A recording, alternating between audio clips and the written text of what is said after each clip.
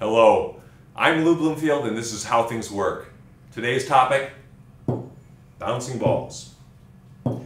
Well, this process where a ball is dropped onto a hard surface and it rebounds to a fraction of its original height is simple and interesting of its own right, but it's also part of all sorts of ball sports and ball games.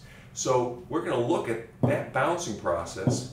And we're looking not only when the ball bounces off a hard, immovable surface like this plate of aluminum, but also off of softer surfaces, surfaces that give during the bounce, and even surfaces that move during the bounce. So, to start with, let's look at the bounce itself, and let's focus on energy. And a way to do this, I'll tell you where we're going to go, and then I'll do it, and I'm going to hold on to the ball and do it slowly. So it's, pardon my hand. But we're going to watch the ball start with lots of gravitational potential energy, being high above the table, and convert that gravitational potential energy into kinetic energy as it falls, then make that energy briefly disappear, seemingly, at least from view. During the impact, there's going to be a moment when the ball is not moving and it's not high, so it doesn't have gravitational potential energy or kinetic energy. And then the ball is going to rebound, it's going to have a lot of speed again, so it's going to have a lot of kinetic energy, and then it will rise back up and have a fair amount of gravitational potential energy. So that's where we're going, and let's now do that slowly. And we'll start up here, where all the ball's ordered energy, the energy that's equivalent to work that can do interesting things, is in the form of gravitational potential energy. It's not moving, so no kinetic energy. When I let go of it, and I'll let go of it briefly so you can watch this happen, of course, the energy transforms from gravitational to kinetic. It's essentially a perfect transformation. Air is making a little, messing things up a little. So it's neglecting the air, the transformation is perfect. Gravitational becomes kinetic.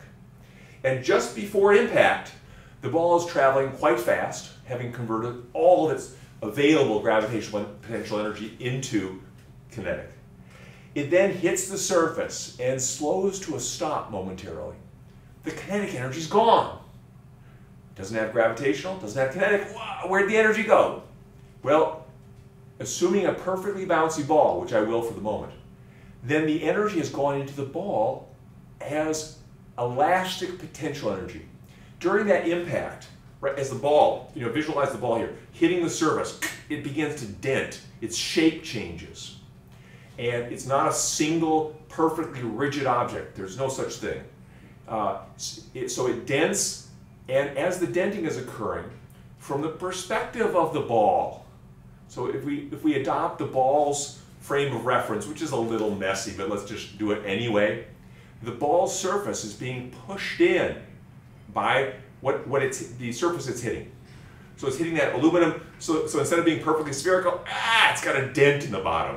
And that denting process involves pushing in on the ball as that surface ball part moves inward.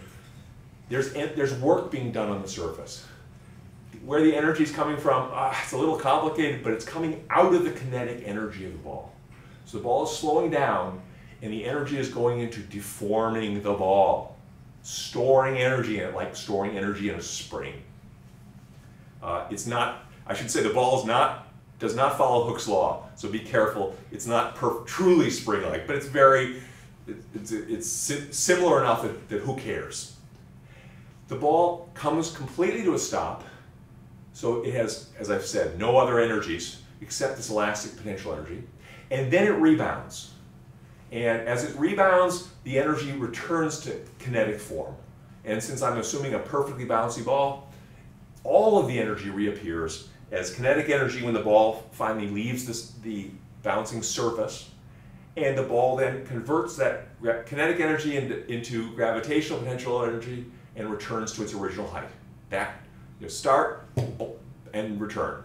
The whole thing, in fact, it's beautifully symmetric. The whole thing is you can run the movie backwards, it looks the same. In reality, no ball bounces back to its original height when you drop it from rest. They all lose a little bit of height, at least. What's going on there? Well, not all of the energy that was invested in the ball's surface by denting it goes into elastic potential energy. Some of it is wasted as thermal energy and is no longer useful to the story. It's not part of the ordered energy that I was talking about earlier, the gravitational, kinetic, elastic, kinetic, gravitational. It's gone from our story. And different balls waste different fractions of the original energy.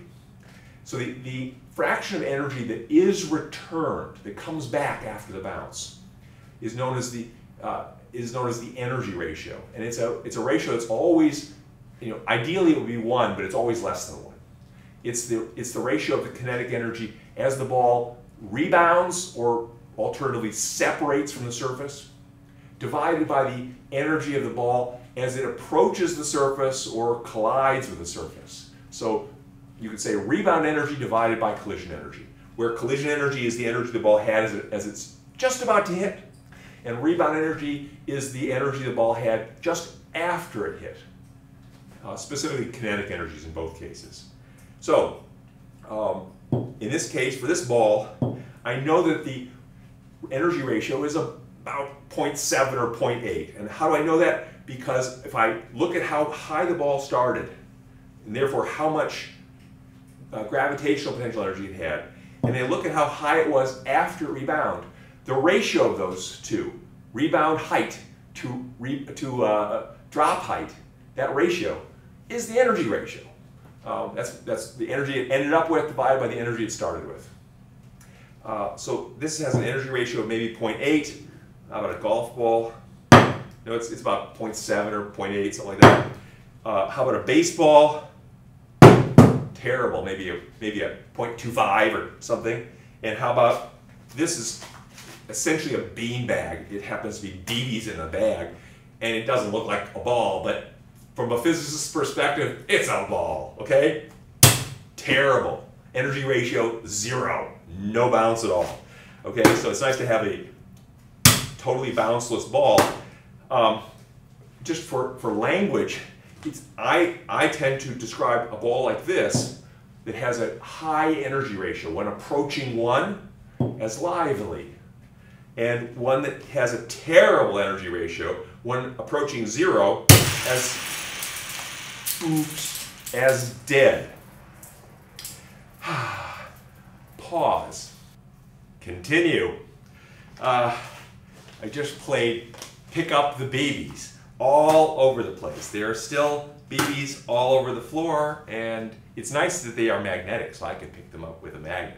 Anyhow, I'm back. It's nice to have a completely non-bouncy ball as well. All right. Energy ratio is a nice way to characterize the bounciness or liveliness of a ball. It turns out, however, that the conventional way to measure a ball's liveliness is a ratio that's different. It's known as the coefficient of restitution. Sorry, sad but true, that is the standard that's used in many ball sports to pin down what a ball can or cannot do. And what coefficient of restitution is the ratio of two speeds. So it's a speed ratio, not an energy ratio. It's the ratio of the ball's approach speed to the surface, how fast it's going toward the surface, and the separation speed. What I'm pausing about is I want to reverse the order of these two, but I'll do that in a second. The two speeds that are important are how fast the ball approaches the surface and how fast the ball leaves the surface. So approach speed, rebound speed, or approach speed, separation speed. And the ratio is defined as the separation or rebound speed divided by the approach or collision speed. So it's, again, a number that's always 1 or less, and it would be 1 only in the ideal perfect bounce situation. So for this guy, the rebound speed divided by the approach speed or collision speed is about 0.8 something. And how do I know that? Well, there is a simple relationship between the energy ratio and the coefficient of restitution ratio. Remember, kinetic energy is proportional to speed squared. So the energy ratio is the rebound speed squared divided by the approach or collision speed squared. Masses cancel and stuff. So it shows up on both the numerator and denominator. So the energy ratio only depends on speed squared, the final speed squared divided by the initial speed squared. The coefficient of restitution, therefore, is the square root of the energy ratio. If you square the coefficient of restitution, after all, is a speed ratio. So if you square it, it becomes an energy ratio. So this guy has a energy ratio of about 0.7, and it has a speed ratio of square root of 0.7, which is about 0.8 something or other. Golf ball, baseball, the energy ratio is about 0.25. So if you take the square root of that, you get 0.5 as the coefficient of restitution. And actually, baseballs are regulated according to their coefficient of restitution. It's got to be a little above 0.5. It's very specific, but we don't need to go there. And this guy, of course, has an energy ratio of 0. I'm a little more careful about dropping it. Its energy ratio is 0, coefficient of restitution 0. So that's the story, then, of balls bouncing off of rigid, immovable, non-moving surfaces. What happens if the surface isn't perfectly rigid? It's still not moving, but it can give. In that case, the energy that is invested into the, well, that disappears during the impact. You know, remember, the ball was moving fast, moving fast, moving fast. It slows to a stop. Where did all the energy go? It was invested in the surface of the ball. That energy that was put into the ball by denting it, if the surface isn't perfectly rigid, instead of going exclusively into the ball, it goes partly into the surface. So let's look again at the energy invested into the ball as elastic potential energy. It goes into the ball. So here's a cross-section of a spherical ball. During the impact, the bottom dents inward, flattens out a bit. And work is done from the perspective of the ball. Work is done on the ball's surface. And the energy goes into the ball. Ideally, it goes into purely elastic potential energy form. In reality, some of it goes into thermal energy. If the surface also yields, or at least gives, dents, so that as the two push on each other, the surface pushes on the ball pushes on the surface. If the surface dents too, it has work done on it, and it receives some of the energy. And now the question is, what does that surface do with the energy? If it squanders the energy, of course, it's going to diminish the bounce. If it stores the energy beautifully and returns it to the ball during the rebound, it probably will improve the bounce. And the surface you hit with a ball, the surface's contribution to the whole bouncing process depends on its softness. The softer it is, the more it dents instead of the ball, and the larger the fraction of the original collision energy, the energy that was in the ball's kinetic energy prior to impact. The larger that fraction goes into the surface. So softer surfaces receive more of the collision energy and become responsible for more of the bounce. Well, that means that if a lively ball hits a dead surface, one that doesn't contribute, that's soft but yields and just ruins the energy, the lively ball won't bounce very well off of a dead surface that's soft.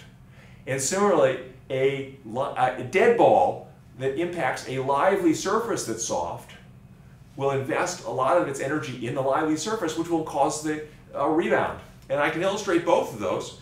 So here is a lively surface, just air in a Ziploc bag, and what we know is a dead ball. And this thing won't bounce significantly off of a hard, immovable surface, but it will bounce pretty nicely off of a lively surface. I'm being so hesitant here. It bounces, and this is how a trampoline works.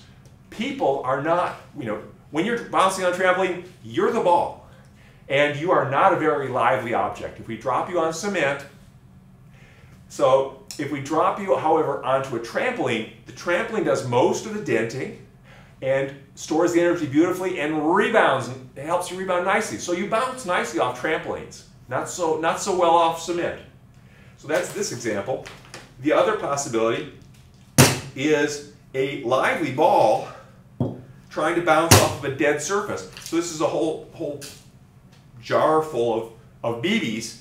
It could be sand, it could be beans. They're all very dead surfaces. So even a lively ball doesn't bounce well off that. Golf ball and baseball. So a dead surface that's soft, that yields nicely, when the ball hits it, wastes all the energy and you get terrible rebound. So, okay, so we've seen so far that balls, when they bounce off of rigid and movable surfaces, the ball does all the bouncing and we sort of end up observing the characteristics of the ball. We've seen that when a ball bounces off a not so rigid object surface, we start to see the characteristics of the surface, how well it bounces. What about if the surface can move? If the surface can move, and now its motion gets involved in the rebound. And what I'm going to do is I'm going to have this ball, this bouncy ball, bounce not off of the surface, a hard, rigid, it's essentially a rigid and movable surface right now. That's not moving. If I do the same thing off of this plate of aluminum, as it's rising, the ball, instead of bouncing just to a fraction of its original height, will probably bounce right out of the camera view. Ready? It's off on its own adventure, and I can go rescue it. I'll go rescue it. Back in a moment. Okay. So the point is, when the ball bounced off of the moving surface, and the two actually were approaching each other and experiencing kind of a head-on collision, the rebound was especially intense. I actually toned it down. I've done this a couple times today, and I can hit the ceiling with it, no problem. Why did that happen? I mean, I started with a ball not moving all that fast, and then a plate not moving all that fast, and ended up with a ball going faster than anything in the whole previous story. The physics behind that is this, that when I dropped the ball and it approached the plate, just before impact, the plate and ball were heading toward each other from our current frame of reference. Right? They're both moving, and their approach speed of one toward the other was quite fast. It was the sum of their two individual speeds. So if this was going up at 1 kilometer per hour and this was going down at 1 kilometer per hour, they were approaching each other at 2 kilometers per hour. This is analogous to what happens on the highway when you're on an undivided highway with cars going both directions. If you're going 60 miles an hour towards Richmond and the other car is coming at 60 miles an hour away from Richmond and you pass each other, you don't want to hit each other, your approach speed is 120 miles an hour. It's you sum the two speeds in that case when it's head on. So the approach speed is quite high. And therefore, the amount of energy available to the ball, its kinetic energy, from the frame of reference of the plate, the ball's approaching twice as fast as it would have been approaching a motionless plate. That's 4 times as much kinetic energy. There's a lot of kinetic energy now in the story, way more than we had before. And even 70% of that comes back to the ball. This ball now has a lot of kinetic energy from the perspective of the plate. We can do this in terms of speeds. It's probably easiest, and so using the coefficient of restitution would be the appropriate thing, but I'm just going to talk us through as kind of in general terms. As the two approach each other, the ball's coming at the plate very fast. It rebounds at nearly that original speed, because remember, this is a very lively ball. It leaves the plate traveling almost as fast away from the plate as it was traveling toward the plate. So it was coming at, I picked a number, 2 kilometers per hour toward the plate. It's leaving at 2 kilometers per hour from the plate, or very close to that. But the plate itself is rising upward from our ordinary frame of reference. The plate itself was rising upward at 1 kilometer an hour, and the ball is going 2 kilometers an hour away from the plate. To see what the ball is doing from our ordinary frame of reference, we have to add those two velocities. We start with the velocity of the plate, which is up at 1 kilometer an hour, and we add to it the ball speed away from the plate, its velocity away from the plate, which is 2 kilometers an hour. That's 3 kilometers per hour upward. The ball is traveling upward now, assuming perfectly bouncy, at 3 kilometers an hour, faster than any speed in the story.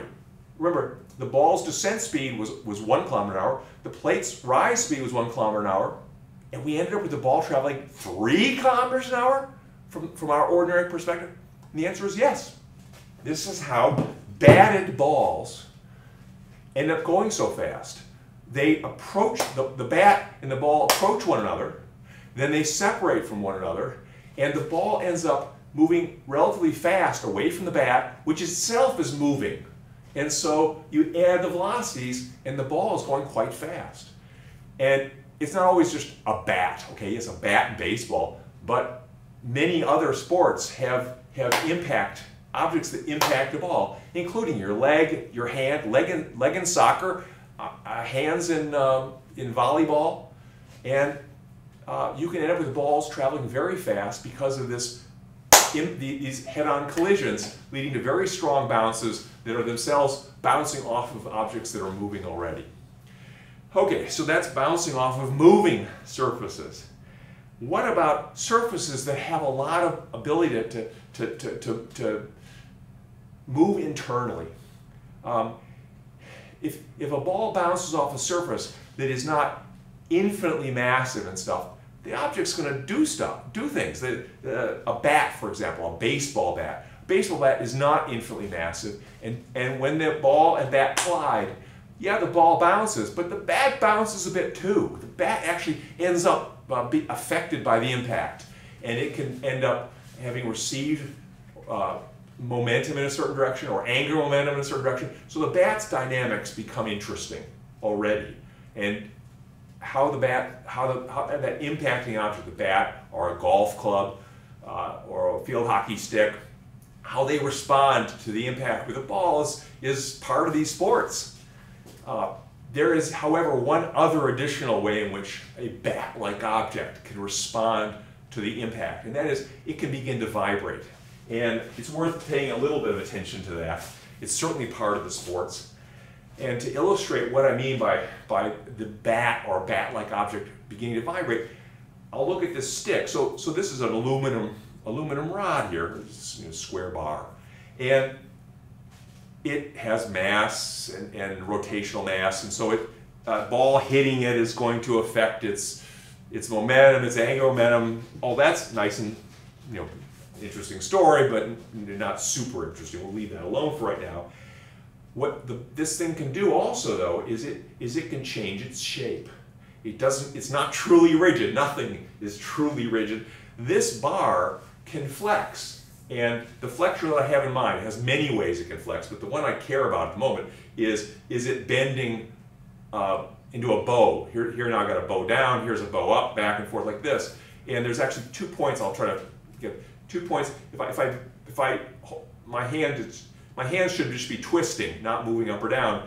The middle goes up, the ends go down, here's the middle down, the ends go up. This is a flapping motion, and the parts where my hands are essentially don't move in this motion. So can I get it going? I have to hold it in the middle to get it going really nicely. And now, I don't know if I can illustrate the parts that sort of sit still. There's a frame of reference problem in all this, and there are complications. But that flapping motion, which I certainly can get going strongly, is something that occurs certainly in baseball bats, and in surely a wide variety of other club-like things for hitting balls, where the ball bounces off of a club. This motion requires energy. This bar is essentially a spring, and to bend it away from its equilibrium shape requires work, and the energy is stored as an elastic potential energy in the bar. And the energy is going back, in this case, back and forth between potential energy and kinetic energy, and potential energy, kinetic energy, back and forth and back and forth. So when you hit a baseball with a baseball bat, and the bat You know, it's not exactly a simple bar, like it's more complicated, but when the bat begins to flap like this, which it can do, some of the energy that would have gone into the ball and made it go far goes into the bat, so the ball doesn't go as far. So it's not desirable to start flapping motions in a baseball bat. Among other things, serious flapping motions in a baseball bat can break the bat. So when you hit the bat sort of along the middle, the ball hits the middle of the bat at a certain direction on the grain. Typically, if the ball hits the label on the bat, they put it there sort of for a reason. If the ball hits that label, it will tend to break the bat in half. And that, you know, for better or worse, so sometimes it's actually a strategy to have a bat break, or strategic, or at least it's lucky. To avoid that vibration, to minimize it, one way to minimize it is to have the ball hit the spot where I illustrate with my hands, the spot that doesn't move during the flapping motion. The pure flapping motion, the parts I'm holding with my hand, in principle don't move. This, incidentally, is the motion of a xylophone plate. When you play the musical instrument of xylophone, that flapping motion is what the plate does. And this plate is deliberately supported at these points that don't move as the flap occurs. And they're known as nodes. The points of the flapping motion, the most extreme flapping motion, are known as antinodes. But the nodes themselves don't move. And you can support the tine there, or the plate there. In the case of the bat, I should continue with xylophone. If you support the xylophone at those nodes and try to play the xylophone by hitting the nodes, you get nothing. It doesn't cause the flapping motion. And similarly with the baseball bat, you don't support the baseball bat at its nodes. But if the baseball hits one of the baseball bat's nodes, it doesn't cause the flapping motion.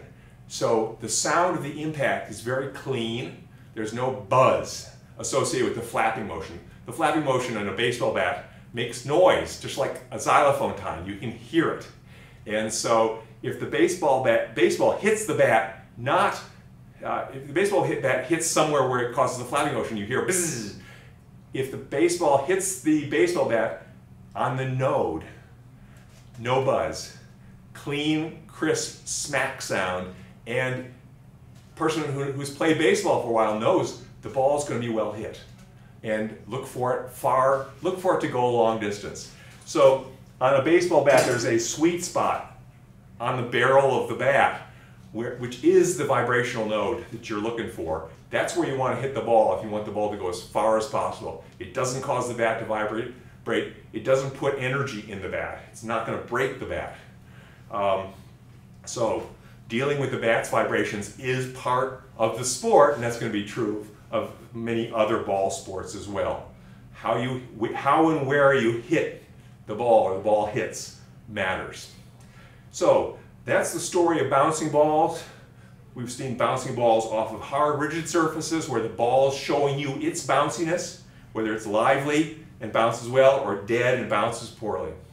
We've seen bouncing off of a surface that is itself lively or dead, and that is soft enough relative to the ball to participate in the bounce. And we've seen bouncing off moving surfaces and how that relative motion affects the bounce and often leads to very strong bounces.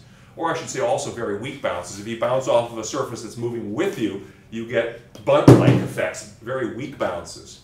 And lastly, I talked about impacts off of surfaces that don't have infinite mass and infinite rotational mass, or finally, infinite rigidity. Suddenly the surface gets involved in the bounce, it actually bounces, or it vibrates, and that contributes to how the ball bounces. And with that then, I'll leave the story of bouncing balls.